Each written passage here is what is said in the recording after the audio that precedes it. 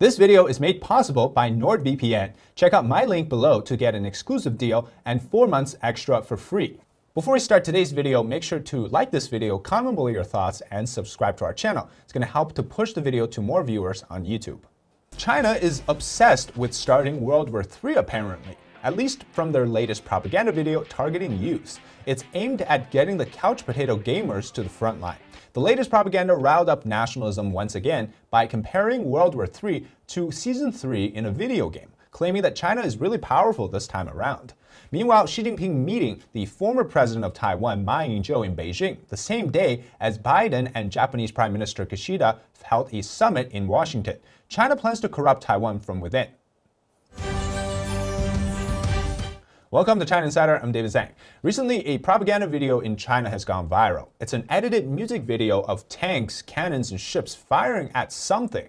The video claims that China is powerful enough for S3. Now, S3 refers to Season 3, which is a gaming term often tied to the version of a video game, especially in competitive video games, particularly end-of-the-year World Finals. Now, the video here was published from a Provincial Communist Youth League account, and so it's aimed at young people. The video itself has since been deleted after it generated so much controversy, and people also found that the footage contains US military and weapons.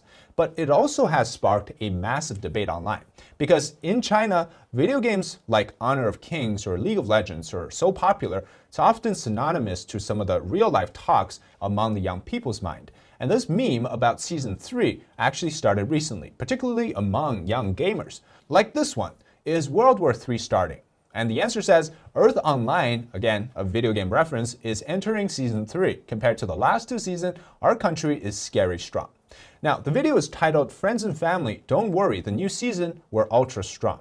Thus, internet users start to compare Season 3, aka World War III, as this new season of competitive video gaming, saying that China is now powerful, unlike the previous two world wars.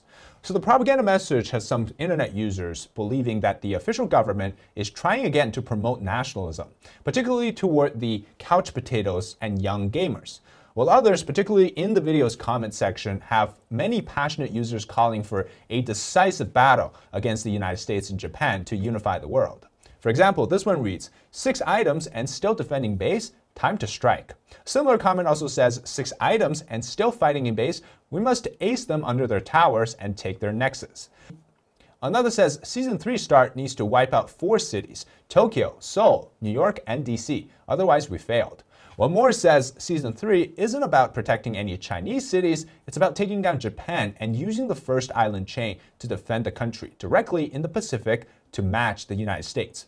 Now, this all sounds pretty crazy, like some crazy talks, right? Did they play too much League of Legends and think real life is a game of MOBA? Well, this isn't solo queue, this is reality. And apparently that's some sort of a disconnect there. I don't know, but these comments are so disconnected from reality. I guess that's what happens when your entire experience with war and strategy comes from being a keyboard warrior. But are the gamers actually going to go to the front line? Absolutely not. So this is another nationalism self-amusement moment aimed at intoxicating the high school students and little pinks who are brainwashed. After all, Communist China is not a country that cares much about public opinions. The CCP always controls everything. So anything that the little pinks hear, they will support, whatever the country does. But it also does tell us that the CCP is deliberately trying to bring the country into a thinking around war preparation. Now, they want the nationalism sentiment to be at an all-time high. In fact, they want the country to support them when it comes to it. But as we know, the talk of a potential World War III over the EU preparing to go to war with Russia, it's been in the headlines. So it's not like some empty talk. But when it comes to the CCP, it seems like they want to be the center of attention when it comes to which country gets to start it. Pretty odd, but other more realistic internet users are shooting down this wild dream frequency that these people are floating on. In an Ask thread on Zhihu, which is China's Quora, an answer I found was quite funny. The title of the thread is, how do we evaluate the video? In the season, our country is ultra strong. And the answer is, Germany. I beg you to not say it like that. The last season, we were ultra powerful too. You probably get the reference, right? Nazi Germany starting World War II. Now Communist China wants to be the third guy. Another comment in a separate thread reads, Did you lot forget the last patch when you had a 1-8 score going against the Imperial Japanese? Now, of course, this is a dark humor. 1-8 is because allegedly, the Japanese killed that many soldiers. And another comment reads, Xi himself, the grandfather of little pinks, don't even dare to sign up for a ranked match. Who are they shouting about? Now, a ranked match is often referring to in video games, you have this ranked reward system which determines your achievement and skill level. So, see kids, right? This is what happens when you spend too much time on the computer and not looking at useful stuff. Now imagine if these young people spend their time, say, climbing over the firewall, actually get to learn about the stuff outside the censorship. That'd be amazing. I mean, they do have the time and technology, but they're simply trying to not look for it. And that's why I always appreciate the value of living outside of China, because the best thing that we have is the freedom and access to information. But you need to protect yourself when you do spend time online. That's why you need NordVPN. Have you ever come across talking about a pair of sneakers, and then suddenly you get an ad for the same item? Or you decided to watch this video, did you happen to get an ad for a certain shopping website or a specific item? Well, you're being tracked online. Websites are telling advertisers what to promote to you. To stop that, I recommend using NordVPN. Just click once and you're connected to one of their servers near you or across many different countries. Your online activities are protected from your internet provider, websites, and everything else watching you. But David, can I just use any VPN to do that? No, because NordVPN offers something so important to us: speed. After using NordVPN for a while, here's what I've noticed. Instead of feeling like I just got shackled to protect my internet safety, sacrificing download speed and video streaming, and now I can't even remember I am using a VPN. Downloading something, NordVPN checks malware for you. And do you want an ad-free browsing experience? NordVPN blocks unwanted ads and pop-ups. It's all thanks to the comprehensive threat protection system. And the best part is you get to try it for yourself, 30-day money-back guaranteed. Now, with my exclusive offer using my discount code DavidZhang, or click the link nordvpn.com/DavidZhang in the description and comment, when you subscribe to a 2-year plan, you get to enjoy exclusive benefits and an extra 4 months of free service. Head on to nordvpn.com/DavidZhang to start protecting yourself today. All right, so Chinese brainwashing seems to have reached a temporary climax in the past week or so, but not only because it was the climax of the so-called season 3, that they're blabbering on about, but it seems like they're also fantasizing already about opening champagne bottles on Bondi Beach or Okinawa. A comment is already talking about dividing control over Australia after they take over 10 important cities: LA, New York, DC, Seoul, Tokyo, Singapore, Moscow, Paris, London, and Dubai. Well, someone under it comments, "Give Australia to me. I'm good at managing deserts." I think maybe China is going through a new virus outbreak, a brain-eating worm. I would like to ask what kind of Kool-Aid the little pinks have been drinking lately. Like, they even got a little kid now making a video in China on this platform talking about season 3 and global changes. He's like 11 years old. Now, there isn't even a war yet, and the CCP brainwashing and their youth are already dreaming about owning another country. From advocating for the war in the Taiwan Strait to now advocating for a world war.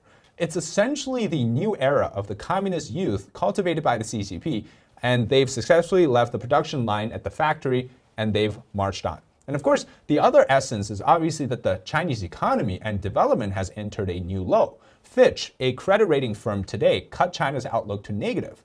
The latest view is for China's sovereign credit rating, and it's citing risks to public finances as the economy faces increasing uncertainty in its shift to new growth models.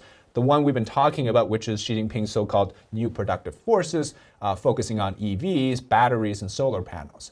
Now, the outlook downgrade follows a similar move by another credit rating firm, Moody's, which was back in December of last year. And that's 2 already. So when the state loses its stability due to the economy being bad, they have to look for ways to inject stability into society with propaganda. And obviously this is temporary because, I mean, to be honest, how many people are going to be fooled into wanting to fight the war for Xi? There are some, but probably not a lot. However, Xi Jinping is planning to invade Taiwan by 2027, at least prepping for it. So the only way to stop that particular plan is to maximize deterrence against the invasion. Now, Xi Jinping's focus has always been 2 ways. One is to invade by force, and the other focus is to, if possible, take Taiwan without the invasion. So that's why he met with Taiwan's former president Ma Ying-jeou in Beijing today.